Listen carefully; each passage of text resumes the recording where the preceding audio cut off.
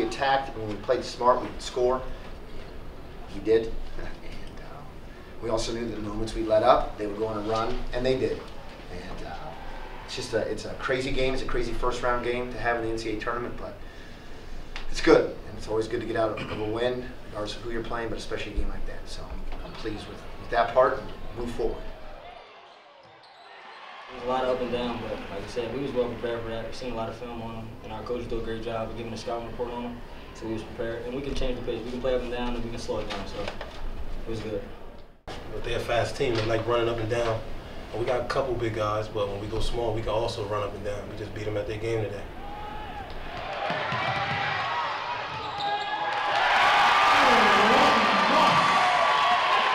Coaching staff did a pretty good job getting us ready for it throughout the week. I guess as soon as we found out, the first thing they said was you're gonna put up a shot and they're not gonna care if it goes in or not. They're just gonna get the ball, throw it up the court, and it could be by ear by the time you turn your head. So we just knew we had to adjust to it and come out and play with them, and we did. And we pushed the tempo and slowed it down at times, and it worked for us.